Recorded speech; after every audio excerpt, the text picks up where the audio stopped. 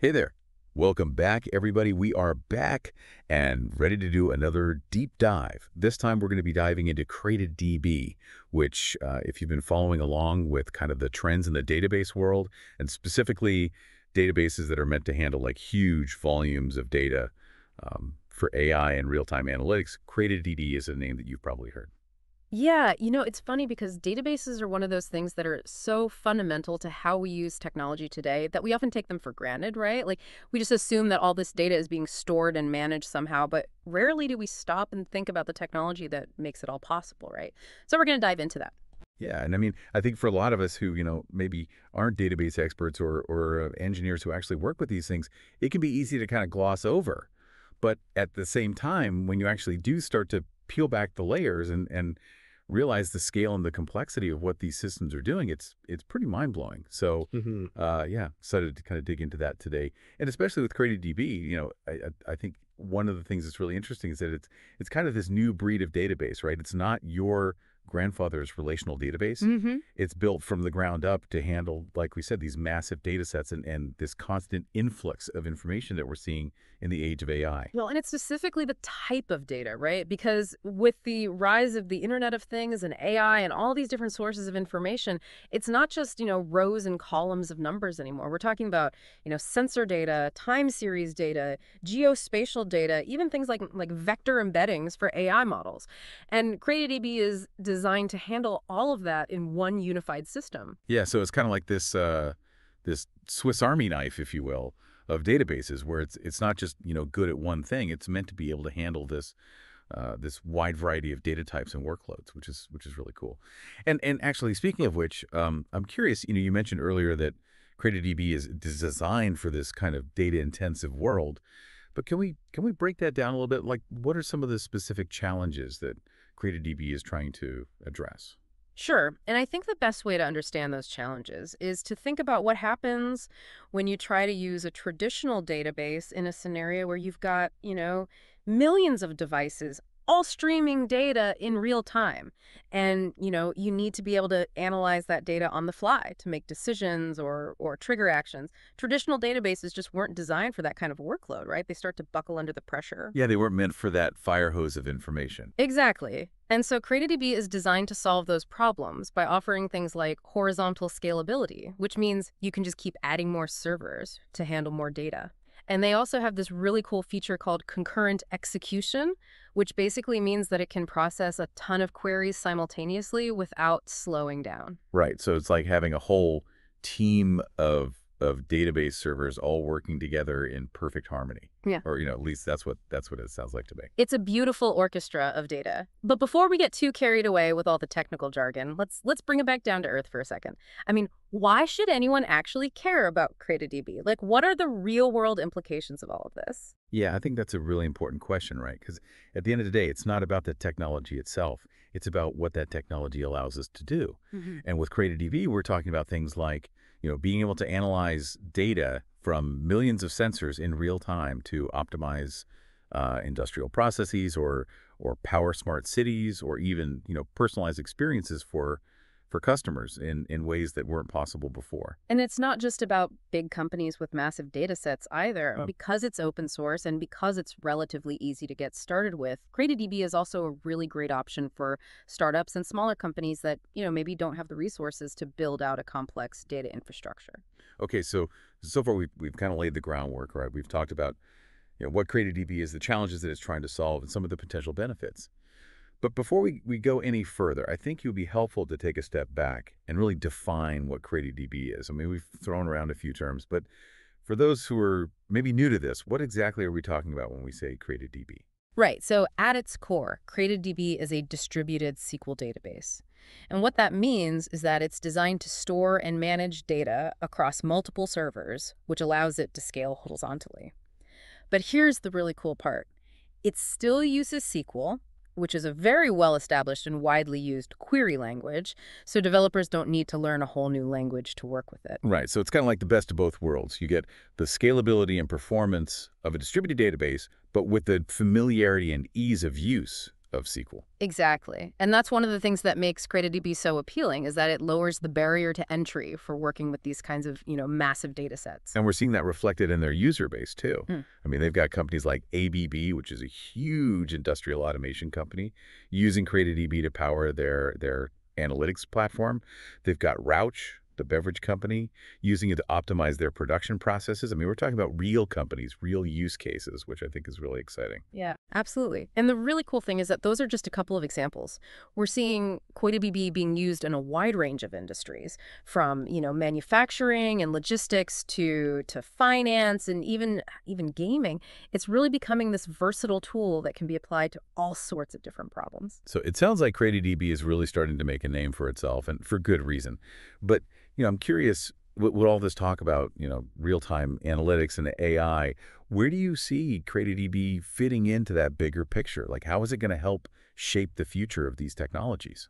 Well, that's a great question, and I think it really boils down to this. As we generate more and more data, and as we rely more and more on AI to make sense of that data, we need databases that can keep up, and that's Ah. where CrateDB comes in. Yeah, it's like the engine that's going to power the next generation of data-driven applications and insights. Exactly. And I think it's just the beginning. As AI continues to evolve, and as we start to see even more creative and innovative use cases for real-time data, I think CrateDB is really well positioned to be a major player in that space.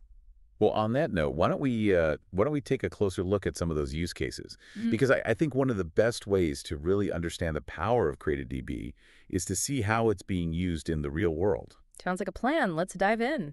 All right, so real world use cases, I like it.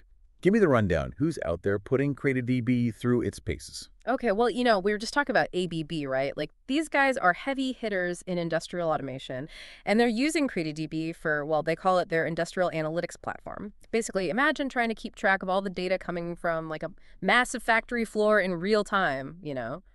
Sensors, machines, production lines, the works. Yeah, that's like a fire hose of data, right? And, Mhm. and and not just any data, but mission critical stuff that keeps the whole operation running. Exactly. And they're not just like collecting it, they're actually analyzing it on the fly to optimize those processes, to predict when machines might need maintenance.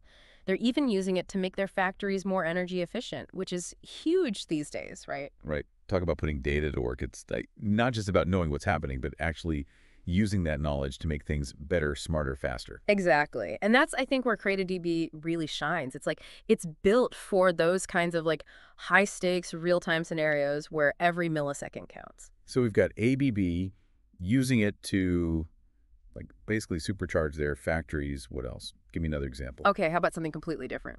Rouch, are you familiar with them? Rouch rings a bell. Wait, are they the beverage company? Ding, ding, ding, we have a winner? Yeah, the folks behind Red Bull, among other drinks.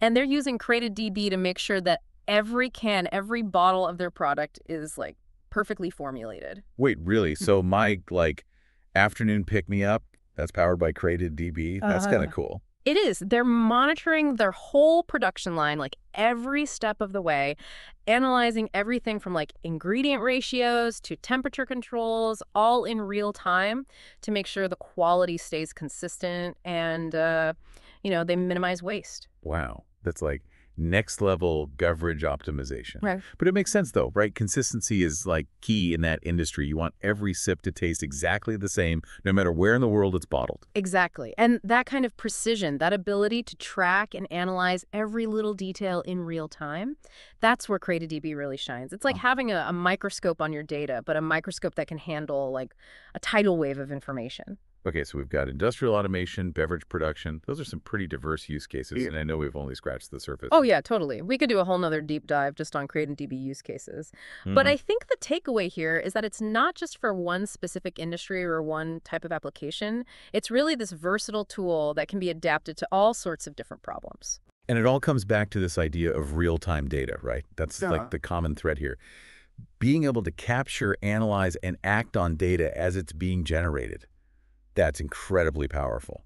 And it's only going to become more important as we move forward. Oh, absolutely. Especially with like the rise of AI and the Internet of Things. We're talking about a future where everything is connected and generating data. And to make sense of it all, we need databases like CreateDB that can handle the deluge. It's like we're building the infrastructure for a smarter, more data-driven world one database at a time. And CrateDB's like right there on the front I lines. like that. Building a smarter world, one database at a time. That's a tagline right there. Right. But in all seriousness, I think one of the things that really impresses me about CrateDB is like its potential. Like Oh, we're just starting to scratch the surface of what's possible with real-time data yeah. and AI. And I feel like CrateDB is really well positioned to be like a major player in that space. Oh, for sure. And one of the things I really appreciate about them is that they're not resting on their laurels. They're constantly innovating, adding new features, pushing the boundaries of what's possible. So it's going to be exciting to see where they go from here. Well, speaking of going further, I'm curious to hear more about those features. Like we've kind of talked around it, but what is it about CrateDB that makes it so well suited for this world of real-time data and AI? Yeah, that's a great question. And it's not just one thing. It's like a whole bunch of things that come together to create this really powerful platform. So you're ready to like really get into the weeds a little bit? Oh, absolutely. Bring on the technical details. I'm all ears. Okay, so technical details it is. Hit me with your best shot. What's under the hood of CreateDB that makes it so special? All right, so remember how we were talking about horizontal scaling, like being able to just add more servers as your data grows? Yeah, like expanding your dinner table to fit all those unexpected guests. Exactly. Well, that's one of the key things that sets CreateDB apart. It's built on this distributed architecture that lets you do that seamlessly. Traditional databases, they kind of hit a wall when you start throwing massive amounts of data at them. But CreateDB, it just like takes it in stride. So it's like built for the data deluge from the ground up. Yeah, Mhm. exactly. It's designed to handle like billions of rows of data spread across multiple nodes without breaking a sweat. And it does that while still maintaining like really impressive performance, which is another big deal, right? Because what good is all that data if you can't actually get to it quickly when you need it? Right, like having a library full of books, but no way to find the one you're looking for. Exactly. And that's where their query engine comes in. They've put a lot of work into optimizing it for speed and efficiency. So even when you're dealing with these huge, complex queries, CreateDB can still deliver results in like near real time. Okay, that's impressive. But it's not just about speed, right? Because we've also been talking about all these different types of data, from sensor readings to geospatial information to, like, you name it. Can CreateDB really handle all that? Oh, yeah, and this is another area where they really shine. They support a wide range of data types out of the box, so you don't have to jump through hoops to store and query different kinds of information. And they also have some really powerful features for working with time series data specifically, which is super important for a lot of real-time analytics use cases. Right, because so much of the data we're talking about is time-stamped, Yeah. right? Like sensor readings coming in every few seconds, financial transactions happening in milliseconds, that kind of thing. Exactly. And CreateDB makes it easy to store, query, and analyze that kind of data at scale. They have built-in functions for things like time-based aggregations, moving averages, all sorts of things that are super useful for understanding trends and patterns over time. Wow, it sounds like they've really thought of everything. Mm-hmm.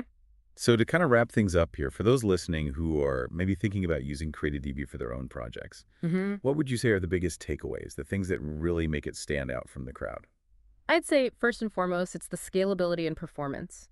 If you're dealing with large volumes of data, especially data that's coming in fast and furious, CreateDB is built to handle it. Second, it's the versatility. It can handle a wide range of data types and workloads, so you're not limited to just one specific use case.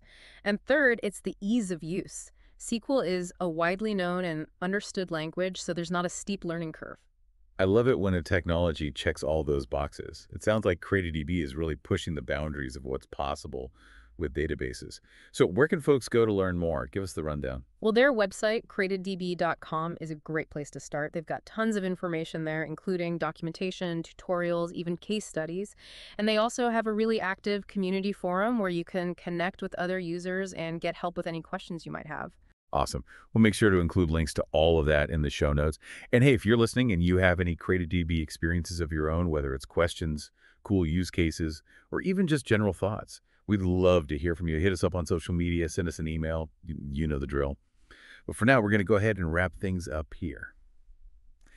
As always, thanks for joining us for another deep dive. It's been a blast exploring the world of CreateDB with you. Until next time, keep on learning, keep on building, and keep on diving deep into the fascinating world of technology. And remember, the data's out there, folks. It's up to us to make sense of it all.